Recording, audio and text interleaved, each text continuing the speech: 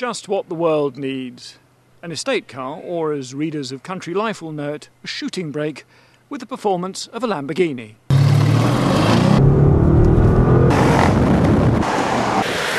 This is the Audi RS-6, an estate capable of hurling a quartet of business types or an antique sideboard to 62 in under 4 seconds and keep going all the way to 155 miles an hour. In fact, some versions of it will do very nearly 190. The performance is particularly brutal, especially the acceleration. So if your idea of fun is a car with the character of a nightclub bouncer with a degree in classics, then you'll probably love this.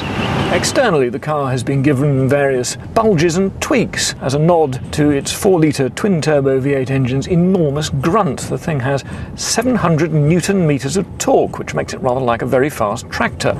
Of course, there's nothing tractor-like about the car itself, and in fact the four-wheel drive system is designed to help it hurl itself round corners at unfeasible speeds rather than yank horse boxes across muddy fields. The RS-6 is genuinely practical, with between 565 and 1680 litres of luggage space, although we didn't dare try out the rather lovely suede leather interior's resistance to dog hairs. The interior is achingly tasteful in a sort of Bauhaus meets Captain Scarlet kind of way, with lots of tasteful materials and real carbon fibre.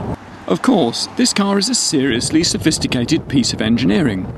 It's lighter than the old one, is claimed to return almost 29 miles a gallon, although we got rather less, but CO2 emissions are down by about a third, from 333 to 229 grams of CO2 per kilometre. It will even shut down half the engine's 8 cylinders when they aren't needed. Audi is keen that this beast of a car isn't seen as kicking sand in the environment's face. The RS6's suspension can be tweaked to go from a gimlet-eyed dynamic setting, which also does sporting things to the ride firmness, steering and the way the slick 8-speed automatic and engine responds, to a comfort setting which relaxes things a bit. The steering is very agile, but this is a big, heavy, broad car, and it's shod on tyres which look rather like slabs of beef, so it's perhaps not surprising that the thing isn't especially tactile. So this is a supercar disguised as a station wagon, which explains why buying one will leave you with 15 quid's change from 77 grand. Dip into the options list and it could cost 6 figures, but you could, if your pockets were deep enough, use it every day. Now, of course, this is the point in the video where I should look at the camera, laugh, and then make the car go very fast. So, here goes. Titter.